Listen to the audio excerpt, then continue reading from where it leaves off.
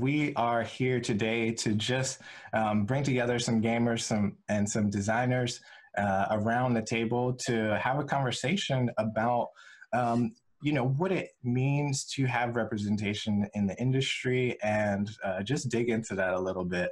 I'm excited about this group. It's a few people who I know in the industry and a few people who I don't, so I'm happy to learn about them. And first of all, I want to thank everybody for coming on the panel and having this conversation today. And I also definitely want to thank Comic-Con for this and for this opportunity to just let our voices be heard, because I think that's a lot of what this is about. First, we'll do a few introductions, just let everybody kind of talk about themselves a little bit. If you don't know me, I'm Omar Akil. I'm the co-founder of a board game publishing company called Board Game Brothers, and we produced our first game, Rap Gods, which we have been selling for the most part this year. And that was an exciting adventure that I'll hopefully get to talk about more. But let's jump over to Jason. Hey all, I'm super excited about this panel. My name is Jason Serrato. I'm the co-founder of Horseshoe Games, and I'm the creator of the Army vs. Aliens franchise, and also the designer of Thug Life, the game. Yeah. Next up, can we get Al? Yeah, sure. Hi. So my name is Al Gonzalez, graphic designer and video editor by trade, game designer by passion and happenstance. This is my current game, Prosperity. It's a game about buying, selling, and trading tea. But I believe the reason I was called here is my first game, Cantankerous Cats, which is about the interesting little situations that we all get into living with an apex predator in the house. Nice. Kim, how about you? Hi, everyone. My name is Kimelia Withers. I go by Kim. I'm also the creator of Brilliant or BS, which is a trivia game that's not really about what you know, but more about what you can make other people think you know. And I'm just really happy to be a part of this panel. Thank you. And Nasha? Hi, everyone. I'm Nashra. I'm from Pakistan. Game designer, design for social justice, kind of trying to bridge the gap between the two. And the game that you see in the background is Arranged. It's about running away from arranged marriages, inspired by my personal life journey.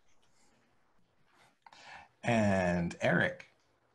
Hi, I'm Eric Slauson, teacher by trade and game designer at night and weekends and all the other free time. I design mostly party games, social games, usually high in creativity and self-expression. And last but not least, of course, Perry. Hi, everyone. I'm Perry Clemons. I'm the creator of Inequalityopoly, the board game of structural racism and sexism in America. I am also a teacher by trade and a game designer by passion. And I'm really excited to join this panel. I love all the educators. I know Perry and Eric personally, and it's just amazing to have educators in the board game space, and because we know how great they are as tools. But I don't want to derail us. So the first question, and this is kind of going to softball this question to myself before I open it up to others. I've been talking about it a lot lately. I've been writing pieces about it. And it's really the question that kind of brings us all here. And it's why is representation important in the board game industry right now? And I won't go into it too much, but from my own perspective, representation matters for so many reasons. For us as designers, I think the important part about representation is really just feeling comfortable in the industry. And we know that oftentimes in industries that are majority white, if you don't see people who are like you, there's an uneasiness about going into something and being unfamiliar with it, and not really having someone to look up to or to help, or someone that you can trust. And when we meet people like us who do the things that we do, that's always going to help. But I also think it extends out further than that. I think it matters because the games that we produce, coming from different areas, coming from different perspectives, is going to be different just based on our experiences. And that's really, I think, something that I think is important for the industry itself too. And I think as we grow, as we have, we want to include more and more people in the community. We all love games, and we all think everybody should love games. And the more games we produce that are different, that can resonate with more different people, then the better. I don't really see any downsides to that. And I mean, those are the key things for me. Is anybody else would like to jump in and add anything? Oh, go ahead. For it. Yeah. I was going to say a lot of what we do in different kinds of games is somewhat an escapism, where we're adventurers fighting the dragons, or we're running some, oil corporation or whatever. We have this sense of power. So I think just having, representation on the box art or in the character choices allows us to kind of put ourselves in a game, even when we are trying to go for some escapism.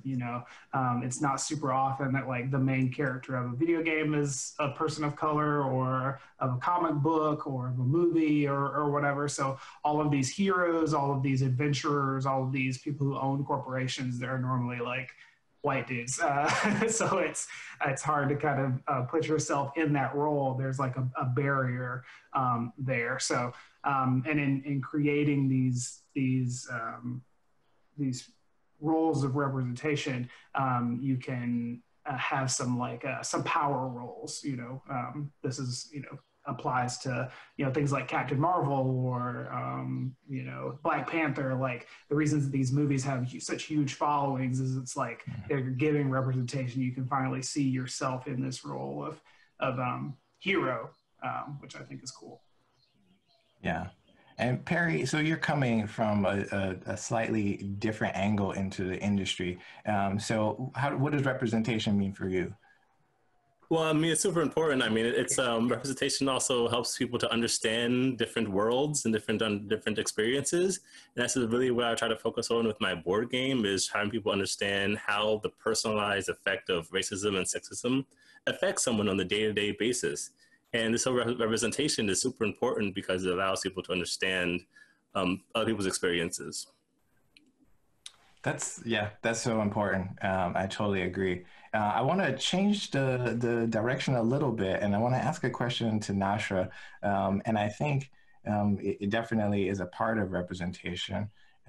We make games that a lot of times we make games for ourselves for one way or another.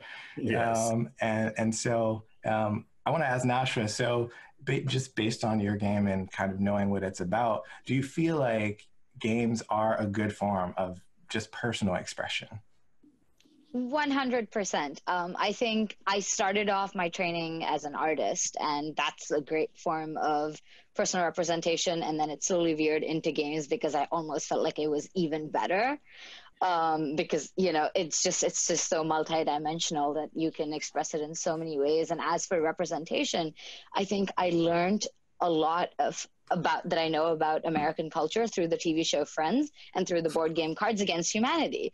But it's like, where was that for, for South Asia? And that's where I think my games get their inspiration from, because it's like, there's an easy way for you to learn the true insider culture. How do you learn that for the culture I'm from? Yeah. Kim, what about you? Because I know your game is more of a party game and more about kind of the banter that happens at the table. But do you see that also as just like a personal expression for you to create something like that? Absolutely. And one of the reasons why I was inspired to do this game is because by trade, I work as a TV game show producer. So I work, and work on challenges and kind of come up with fun ways to kind of get contestants excited about a challenge, but also make entertaining television. And what I've learned, though, is that, the people that are most successful aren't necessarily the people that are most talented, but the people that are the best in the room. And so I wanted to do a bluffing game because I love bluffing games. I love social deduction games. And I combined that with my love for trivia. And so it really was a form of expression, because for me, it's like, I think it's important for people to be able to spot when someone is not being genuine, but do it in a way that is fun. And I think it actually teaches people to ask better questions. So then I think that's something that's important to me in general. Yeah, yeah. What about you, Al? So your games are about tea and cats. Is that, part of your expression as well? 100%. Also, just like circling back to all this stuff that people have been talking about, games are like probably some of the most effective ways to get other people to understand what it's like to be in a situation, because you're inviting them to participate in an activity.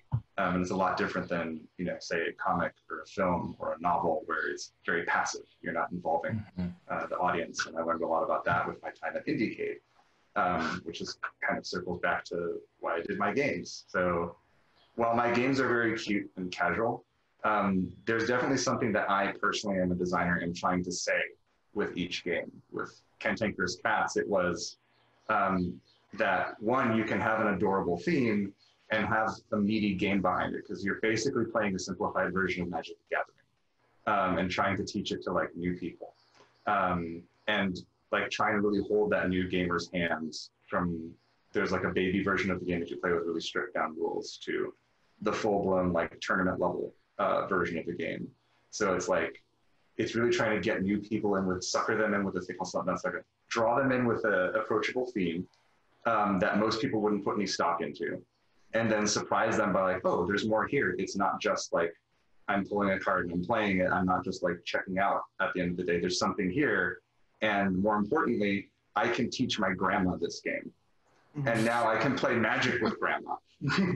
That kind of approach. And that's what I wanted Cats to be. It was the disarmingly approachable game where like you unpack and you go, oh, okay, cool. There's more to board games than just like pull a card and play a card. And with Prosperity, the thing that I'm trying to say is that you want to work together. So like the main core of Prosperity, you're buying, selling, and you're trading tea, but the game is very purposely designed so that you can't be effective on your own. Even though it's a competitive game, you need to interact with other people at the table, and you need to help each other out in order to gain your own resources and in order to give yourself a better leg up. So like, I wanted to convey the message that even though we are, yes, competing, like in this case, you're a tea shop, you are competing to be like the best tea shop in the neighborhood. You're not going to get there if you don't help each other out. Because otherwise, if you stay isolated in Prosperity, you don't score very much, or you have a very difficult time scoring points because you're not being polite. You're not cooperating with anybody else at the table. Yeah. So even in games like that, like that's my MO as a designer. I want to broaden the audience for games, which is why I choose approachable themes. And I want to make simple things that encourage people to think beyond the immediacy of their actions. So it's a critical skill that we don't really teach people in America through school. But that critical thinking is something that can be taught without having to deal with like the heavy weight of like, oh my God, what am I going to do today? And how do my actions affect 5 other people? You can just start that journey for a lot of people by saying, hey, we're going to give you a simple thing to do. But in this very innocuous idea of a game, it's going to have like maybe 3 or 4 things that are going to impact what you do a few turns down the road. So does that kind of wrap up my MO? It does. And we have messages that we want to put out in the world. I think that is a part of self-expression. Next, actually, I want to change things up a little bit and really kind of talk about our own inspirations for the games that we make, whether it's personal expression or what brought you to your game. And let's kick this one off with Jason. Oh man, can I? So I was already getting ready to answer the representation question. Can I do that? Is that cool? Can I? Yeah, that's fine. Do it. It's funny because being at the end of the line is really interesting because I can listen to what y'all are saying and like touch on things that are really evocative to me. Because Eric, you were the first one to even mention this, but the idea of escapism, I think, is a really big, important talking point when it comes to representation. Because when you look at a game box, right, when you see the name of a game designer, you don't see color. You see knights and fairies and monsters, and maybe it's an abstract game. You don't really see, you're free from all that stuff. And I think a lot of us, not all of us, have made these games that can be very polarizing to people, because as soon as they see a face that is not a face they're used to, and we're all speaking canon here. So when they see a game, this happened to me at Gen Con, you see the cover of a game box, there's no white face on it. In our pretty tone-deaf board game industry, that seems to be a problem. And I think it takes people out of their zone, and they don't know they don't know how to process this information. And I'm not suggesting it's the game designer's responsibility to do it, but I don't think it's off our plate either. Since we're creating portals, I think the really important part is how to get people to play your game, and then how do you make it accessible? Making it mainstream is a whole other thing. But when it comes to representation, it's super, super difficult, because I think a lot of adult gamers are tone deaf to it, because again, it's just, they want to forget about the world. They don't want to see if a game reminds them of the real streets, that's kind of what they're fleeing from, especially if they're poor gamers, right? But with kids, especially, that's I think where the problem is, because with children, when they see the faces, they're creating these spaces in their mind, right? And if they don't have that, they don't think about that, they'll grow up to be tone deaf. They won't understand that these issues can be a lot more nuanced, a lot more interesting than they were planning for, just rolling dice. Yeah, and that's very real. I think, yeah, the difference in perceptions between when you present a game that's very different to kids who are willing to try almost anything. Yeah. It is very different than the perception that we get presenting games to adults. Yeah, in this industry where your market and trying to decide who your market is, we have to keep that in the back of our heads. Like, how do we approach this? How do we approach adults in gaming if your game is geared towards adults, knowing that these barriers might exist in the way that they process and see and approach games. But so yeah, back to you, Jason, about was that part of your inspiration? Were you trying to create this, a different world and present that? It's funny because when I made Thug Life in particular, I was kind of writing off at the success of Army vs. Aliens. Like, that was a really popular title, and it was a mainstream title, right? Target, Walmart, Amazon, crazy amounts of units. I just thought, oh, this is easy game design, right? No big deal. And I had a lot of different directions I went. I could have gone. I went with Thug Life because my partner at the time, one of my best friends, Roberto Anguiano, he's always been drawing these kind of like urban caricatures / superheroes / the same thing. And we kind of wanted to put it all together in a game, but I had a lot of other directions I could go. It was kind of his passion that really inspired me. And I just wanted to make like this snarky, subversive, black and white, representational, art-driven kind of love letter to the streets, kind of like this urban gangster fantasy, And, but it really took on a life of its own, and it really positioned itself in the business in a way that I was not expecting or planning. And it was too long a production cycle, and we had, peaks and valleys. So yeah, it really did take on a life of its own. In terms of representation, that was almost, they tell a writer to write what they know. And I was basically kind of telling like dark street stories from my youth, which I always thought were hilarious, right? You have to laugh at some of this stuff. And the more content we created and the more shows I saw, like, Breaking Bad and, everything else in between, The Wire and stuff, suddenly started to inform all these gangster movies from my childhood. It really started to over-inform the game, and then it was just kind of like off to the races at that point. Nashra, yeah, let's dig into your game a little bit and talk about the inspirations there. And I'm curious about just like the theme in general, but also like some of the gameplay mechanics and how you came to those. Right. So essentially, it's not just me. It's almost every South Asian girl. We're prepped and primed to, from like a very young age, be appealing to these matchmakers who we call the Rishta aunties. And essentially everything we do, it's like, for example, it's like people using Fair and Lovely, which is a skin whitening cream. Again, that's used in a lot of places in the world. But I realized that I personally never wanted to get into an arranged marriage situation. I'm a hopeless romantic at heart. And so I started coming up with creative ways to make myself seem less appealing to these aunties that would be on the lookout. So I cut my hair really short, which in Pakistan is a sign of like disrespect or a sign of not being straight or being like in the wrong crowd. I use like tanning makeup to like, so I would firstly darken myself. And then also what I would do is just take that same makeup and draw a proper tan line. So it looked like I was wearing revealing clothes out in public. I wore a fake engagement ring. Like these were all just things that I was doing. I think I was 22 when I made the game. No, I was 21. And I was supposed to go home that winter break from college, and my parents had the suitor lined up for me to meet, and I was just no way ready for that. I had been buying time, you know, every time I was like, all right, let's wait till I'm 20. Let's wait till I'm 21. They're like, all right, you're 21. This is it. We're not waiting any longer. And I was in this game design class, and my professor said, make something that's near and dear to your heart. And I was like, oh, if there's anything, this is it. So I was like, my entire life has been kind of like a race to run away from this matchmaker. So that's where the dynamic has to come from. How the game is going to move is by these exact examples. So the girls, so essentially the premise of the game is that there's this one matchmaker who's chasing down 3 teenage girls, and her goal is to get them married to one of those like less than desirable suitors back there. And so the girls are running away from her by drawing from their own deck of cards, which is like scandalous things that they're doing, which are all inspired by things that I had done or things I wish I'd done.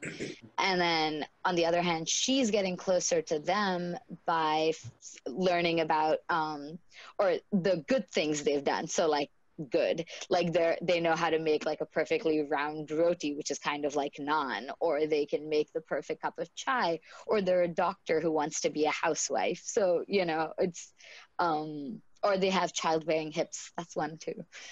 So it's so it's like a comedic take on everything that we do, because it is just ridiculous, and so it is giving you like an inside perspective of what arranged marriages are, and also just showing the like the ridiculous nuances rather than like what a forced marriage is, which is completely different. But that is what you'll normally see in the media, and the media loves to skew things and just puts in acid attacks and honor killings. And so it was like kind of trying to show the other lighthearted side to it, which is still weird, but there. Yeah. And Perry, tell us a little bit about your inspirations, because you are taking a more sort of, or attacking a more serious subject, and I guess not in a particularly lighthearted way. Well, yeah, a lot of people first see the game, they think it's not lighthearted, but when you play it, it's actually quite fun and a lot less kind of scary as it seems. But yeah, I mean, I echo Nashra saying, make something near and dear, right? Like when I made this game, I made something about my own experience. And I was thinking, I was at this diversity training, maybe my 1000th diversity training. And I was like, wow, this is like really important information, but it's delivered in a way that's really not accessible for everyone in the room. And it's kind of hard in those situations for people to say, what do you mean by this? Or what do you mean by that? So I understand that difficulty. So I was like, as an educator, how can I make something that is really important, but not that engaging? It is something that's personalized and educational. And I thought, what game defines America? Monopoly, of course, right? But is Monopoly actually represent America? Monopoly is a meritocracy where everyone we work hard, you make good deals, and everyone rises up. But we know that that's not how America is. There's inherent inequities within this world. So I took those and put them all into a game after years of research, and put all these data into the game and made Inequaliopoly. And it was just something that really spoke to my experience. And I had to go even deeper and think about, what about the experience of a woman of color in America too. So I add in sexism as well, that effect on wealth, and sustaining wealth in America. And yeah, it's just a really, it's a deep game, but it's also fun, but it's inspired by the great Lizzie Magie, who created the first Landlords game to talk about how capitalism was dangerous to society. And she actually made the first Monopoly game. and she sold it to Procter Brothers for about $500 and died penniless. And this game is kind of just a extension of that message. Yeah, yeah. And so shifting a little bit, do you feel like games are a good method of teaching and instruction for whether it's a very serious topic or not? Do you feel like that's effective? Yes, games are actually a great way to teach difficult topics, specifically polarizing and complex topics like racism and sexism. And as an educator for over a decade, I knew the best way to reinforce something is by making it into the game. Gamifying the experience of being a marginalized group in America makes for a deeper understanding and a richer discussions in a more playful and informal setting. Also, since Inequality is based on recent national studies, it helps players to learn about these in a very personalized and real way. Yeah. I would like you to touch on this, Eric, too, because you're also an educator, even though it doesn't seem like your games are specifically made to do that. But how do you feel about just using them as teaching tools? Sure. Well, a lot of my inspiration does come from the classroom as a English teacher for 9 years. And so I've always been like a huge fan of the arts and self-expression, whether it's, movies or music or graphic novels or video games, like all the different types of art. I've always been a big consumer of, and it was always really important for me to give students the ability to experiment with those different forms of self-expression. But a lot of people have like a fear of that. They have fear of creating things and having it judged. They have fear of writer's block and all the scary parts of creating art.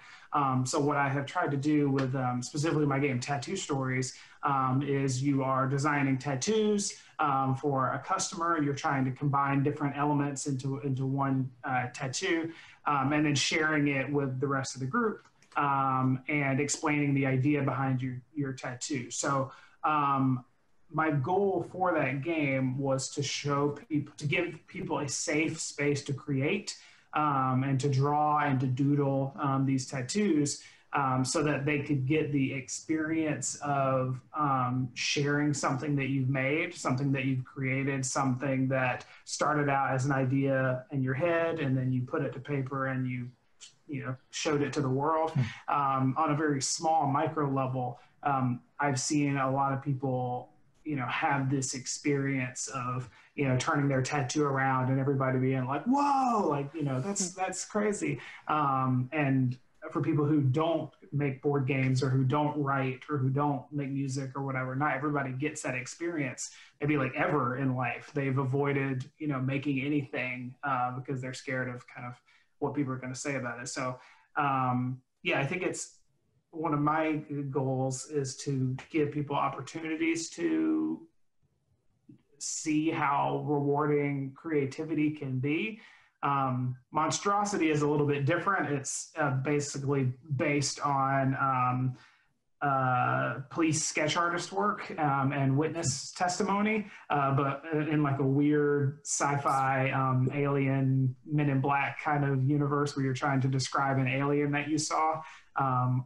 So I kind of, it's a silly game. It's really fun. It's really raucous, but and probably 20% of the plays, we actually get into like a big conversation about like the justice system and like, witness testimony and memory. And even if not at that level, like thinking about your own memories and, so I just, that was kind of a secondary objective for that game, was making people think about memory and how our brains work, and giving them an object lesson and how you can look at something and then look away for 20 seconds and then forget everything that you just looked at. So yeah, this is I think a lot of us have like these, Al, like you were saying, these light games or these party games, but all of us probably have, one or two little morals or lessons or deeper things that we've kind of hidden in there for people. Yeah. Well, nice. if I can piggyback on that for just a hot minute, it kind of gets into like my favorite MO for educational games. I did a lot of work with an organization called IndieK, their local festival here in Los Angeles for a while. And we have a number of things where it deals with a lot of these heavier topics, again, because games are a really solid vehicle to create experience.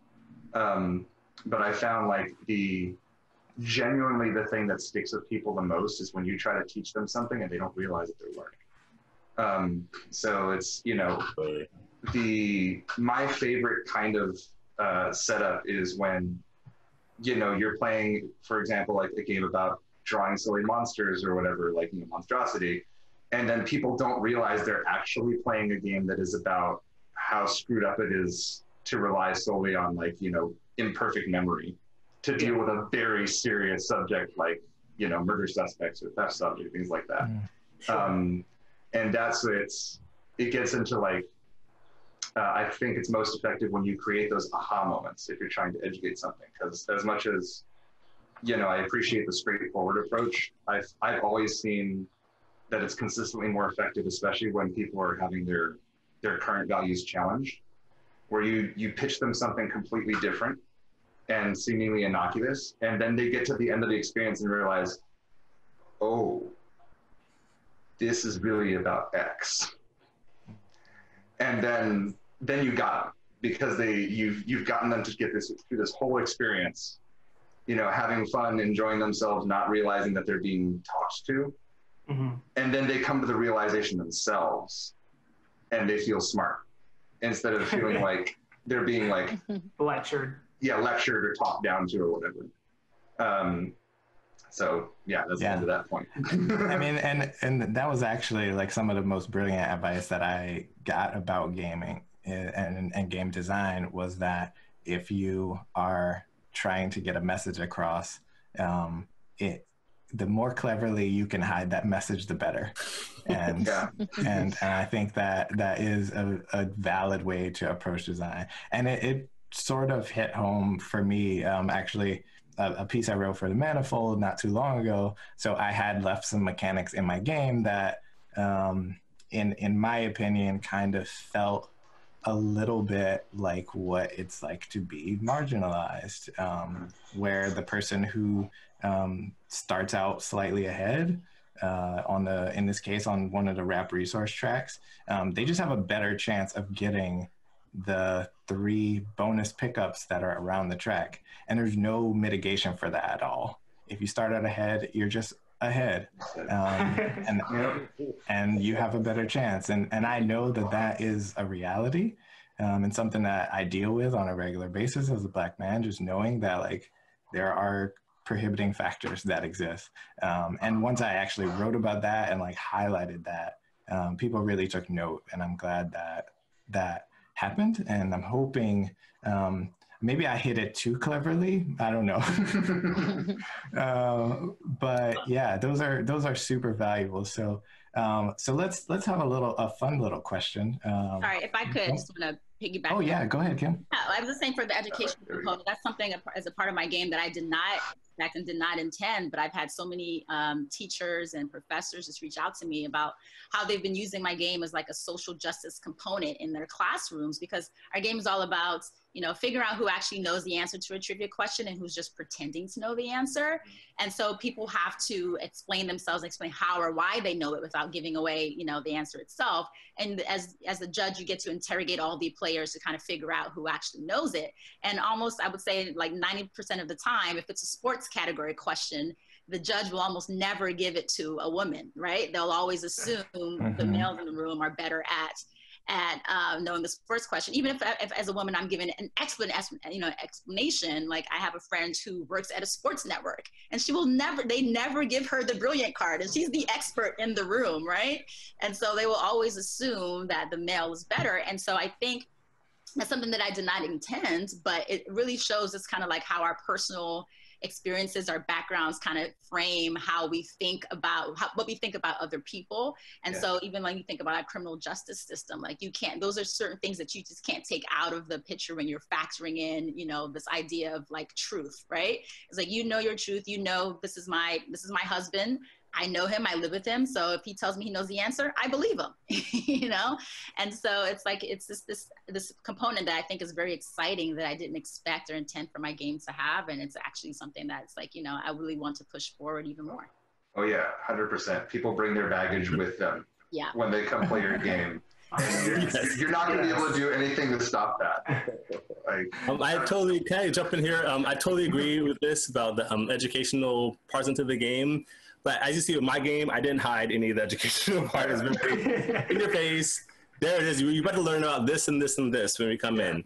And that's how I liked it. And but there's a good thing about the game is people get to learn their the details of how maternity leave affects the gender pay gap, how promotions, how raises, how presidential complex, how all these things affected on a micro level affect your whole long-term life. And it also challenges people's assumptions because there's always this kind of model minority thing, this idea where it's like, oh, well, this person made it. This person made out the projects. How can't you? You need to work harder. And within the game, there are, you know, it's a probability. So it's not like you're guaranteed to not become wealthy as a Black person in America, or as a woman in America. It's just less likely. It's just your odds are against you over and over and over, and you either get really lucky to actually get some sort of equality. So I mean, that's just a really important thing to put in there. And I think that when people are playing the game, they know they're learning, and the discussions they have are really enlightening because they get to see, oh my goodness, this has happened to me, and they get to see how the reaction is too. When someone goes to jail in the game, you see this opportunity. I can get that person's property now. I can buy this thing now. Now I have another customer. I have another renter. They're marginalized, so I can exploit them. And that's what happens in capitalism, and very much what happens within the game. So, and within the game, you'll see how people react to that and extrapolate that to real life, to seeing someone else get stricken with some, sadness, some tragedy in their life. Some people in the capitalist society see that as opportunity. It's always seen as opportunity for someone else to make some money. Yeah. Harry, I want to play your game really bad right now, and probably not as much as I want to show you how to play Thug Life. I'll adjust that. Kind of similar. Well, let's do a quick, just because our viewers are going to be interested in this one. Just let us know what your favorite game is. So I'll start, and it's funny, I say a different game every single time somebody asks me my favorite game because I have a lot of favorites. This time I'm actually going to go with Arboretum.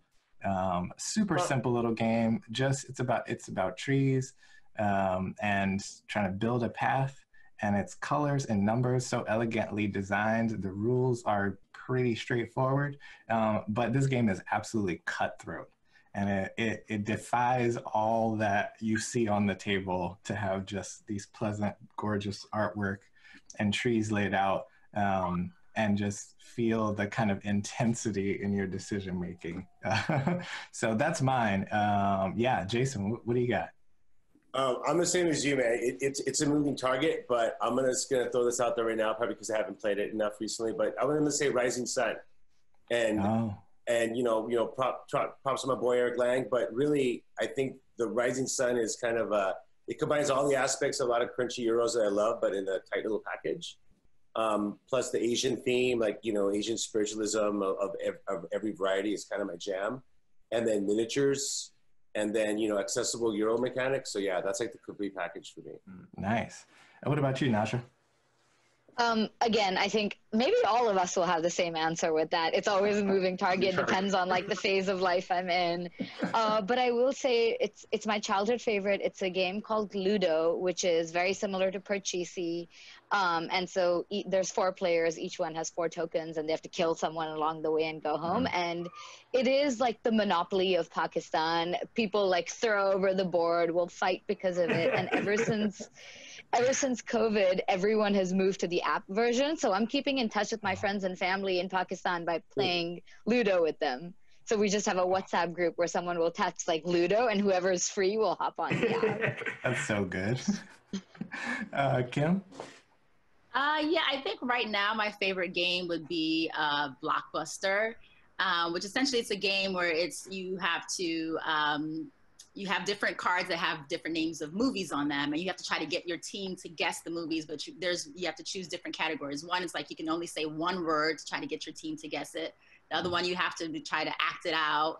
And then I can't remember the third one right now, but it's basically for my group of friends, like we love movies and we love television, and it allows us to incorporate all the different artistic, creative sides of ourselves by trying to get you to guess this by having this like limitation to it. So that's definitely one of my favorites right now. Okay, yeah. Eric. Mine actually is kind of always the same answer.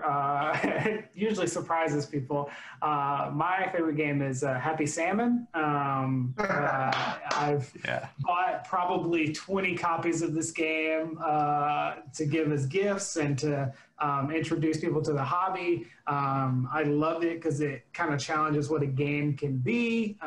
There's a physicality aspect to it.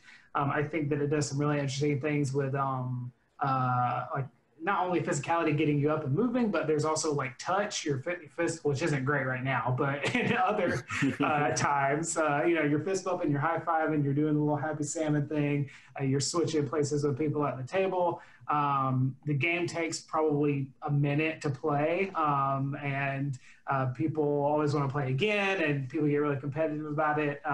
But it was one of my early experiences of just having my mind blown by a game, because there's no board, there's no, like, you know, I don't know, reverse and all that kind of stuff. It's an experience, and it goes over well every time I play it, show it to people. People always buy it. It's great for kids and even better for adults, because I think it gets us out of our, you know, you got to be serious, you got to be an adult, you got to, you know, not laugh and run around and all that kind of stuff. So yeah, it just does so many interesting things with kind of breaking some weird social norms about being an adult, but also while being very, very fun and silly. Yeah. Al, what about you? Yeah, again, same, moving target, but I've got two for very different reasons right now. Cheater. Yeah, so it's gonna be like half an answer. Sulkin is probably my favorite big board game. Jason knows this, he's played it with me a few times. But I like it because it feels the most like a Civilization video game to me, which is one of my favorite genres. And it's a mildly crunchy Euro. It's like you still have to think, you still have to do the whole, like, you know, what you do now is going to have consequences 3 or 4 turns later. And I think it's the best implementation of thought over time that exists in the board game space. Because, like, the whole center, the fulcrum of the game is this calendar, the Mesoamerican calendar that sits in the middle of the table. And, you know, my family's, you know, part Aztec and Mexican, so that also made me happy. But the cogs turn, and you don't just place and remove your workers like another game. You place your worker, and then you have to wait. And you have to wait if you want the thing that you want. And then you decide how early to pull them. So it's always this balance of, like, immediate gratification of what am I going to do this turn, next turn, versus trying to plan out what's going to happen 5 or 6 turns down the road. And the game, it just has like a multiple paths to victory. It does everything really well, super smooth. It's very elegant. May I make a game half as elegant one day? And then another one is Splendor, which is a similar thing, but very small experience. Splendor, I like it because you can teach it in 5 minutes. You can play it in 30, but you have to play it, like, you know, a dozen times to really understand how to play the game well. And when you have a bunch of people in the same room in both of those games that know the game really well, it gets very competitive and contemplative, but engaging. It's like you have a bunch of people, it's like chess. You're sitting around a table doing this, but you can't look away. You can't just like pick your phone up and do whatever, because you might miss what someone else is doing. So it's very, like, attention grabbing. I do love some Splendor. Splendor is a fantastic game. I've played probably 100 times at least.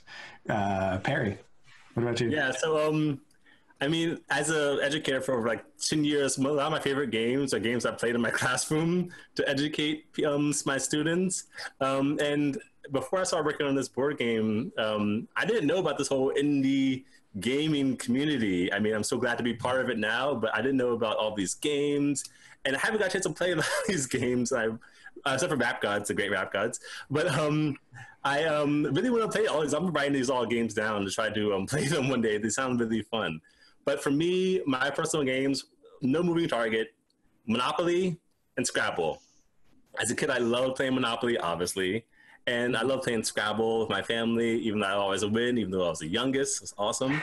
But yeah, those are my games. I just love them. I just love of Scrabble. I love the words and putting them together. And Monopoly, I love the competitiveness and the capitalist nature of it as a kid. But I'm looking forward to playing a lot of these games. Nice. All right, I want to talk to, and Kim, this one will be for you. How do you, I want Eric to touch on this too, but how do you approach making games? You know, we're talking about representation, right? And that's in the games themselves, but realistically, we kind of make games that have to appeal to everyone. Or ideally they appeal to everyone. So both of you are working and have been working on party games. What's your approach to design games that can be fun for anybody to play? Yeah, well, for me, I think starting with Brilliant OBS is the only game I've created, and it really stems from my love of two things, trivia and bluffing games.